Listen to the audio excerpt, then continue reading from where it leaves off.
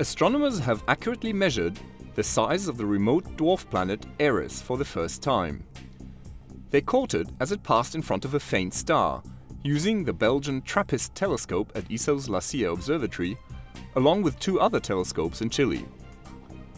The new observations show that Eris is an almost perfect twin of Pluto in size.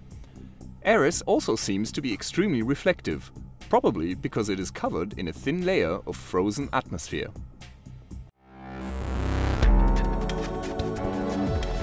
This is the ESOcast, cutting-edge science and life behind the scenes of ESO, the European Southern Observatory.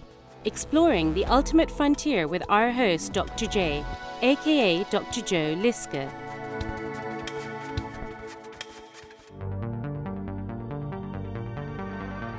In this episode, we're going to look at new observations of the distant dwarf planet Eris as it passed in front of a background star, an event called an occultation, and what these results have revealed. Occultations are rather like eclipses. The background star disappears behind the object and reappears on its other side. As viewed from Earth, the brightness of the background star suddenly drops and then returns equally suddenly to its previous level. By looking at these 2 events, astronomers can measure the size and shape of the occulting foreground object. If they also know the mass of this object, they can then determine its density. Occultations of stars by distant objects in the solar system are very hard to observe because of the small size of the objects.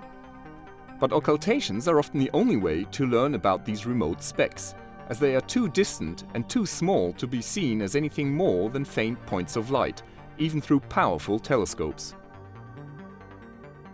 The occultation technique has now enabled astronomers to learn a lot more about the dwarf planet Eris. Eris was identified as a large object in the outer solar system in 2005.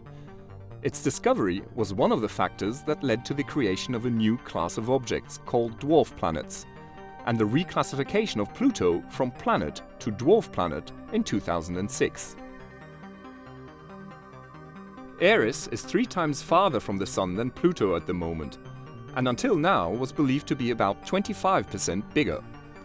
But the new observations show that Eris is in fact almost exactly the same size as Pluto, with a diameter of around 2,330 kilometers. Because Eris also has a moon, called dysnomia, astronomers have also been able to calculate the mass of Eris by a careful study of this moon's orbit. Using the new diameter and known mass, they then calculated the density of Eris, which now appears to be greater than astronomers had previously thought. Eris seems to be a rocky body surrounded by a thick mantle of ice. The dwarf planet turns out to reflect almost all of the light that falls on it. Its surface is even brighter than fresh snow on Earth.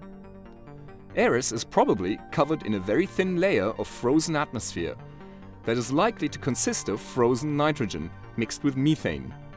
It is probably the result of the freezing of Eris's atmosphere as the dwarf planet's elongated orbit takes it far away from the Sun. These important new observations, made with relatively small telescopes, have allowed astronomers to measure Eris's properties better than ever before. This is another step towards understanding the mysterious objects that lie in the remote parts of our own solar system. This is Dr. J, signing off for the ESOcast. Join me again next time for another cosmic adventure.